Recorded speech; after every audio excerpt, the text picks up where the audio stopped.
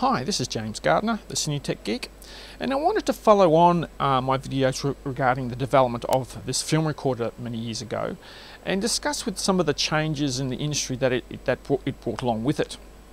Many years ago, and one of the reasons we developed the film recorder to this extent was that we were working with an advertising company who wanted to compete with the major incumbent at the time. And obviously back then the advertisements were slides with a tape to do the audio. So what we ended up doing is we developed basically a production line process in that we developed After Effects, being able to render directly from an After Effects project directly to film.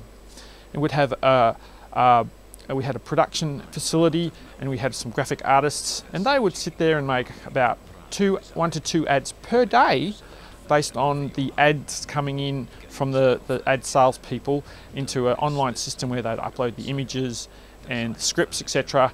They would log in, see all that stuff, make an ad, generate an AVI file, send it back to be QC'd and okayed, and then that would be laid up into a huge project of all the ads for that 2-week run, and would get up to probably 60 to 80 ads per run every 2 weeks that would be generated directly from an After Effects project to film. Now that's why it was called the designer ad or the motion ad, because it was mostly using still images or cutting out pictures or parts of images and animating it in a particular way and with a simple voiceover on the back.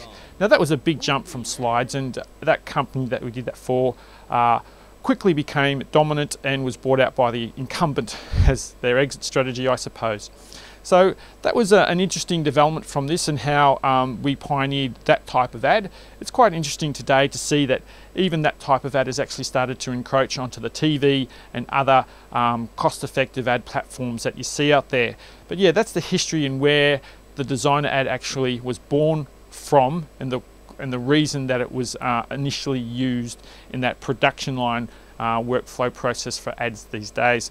So thanks for listening to one of my videos on the history of film, and specifically some of my history and involvement in the industry over the years. And thanks for listening. I hope to have some more up-to-date, some new technology videos coming out soon. Bye from now, from James Gardner, the CineTechGeek. DCP player free. Get it now from digital.net.au.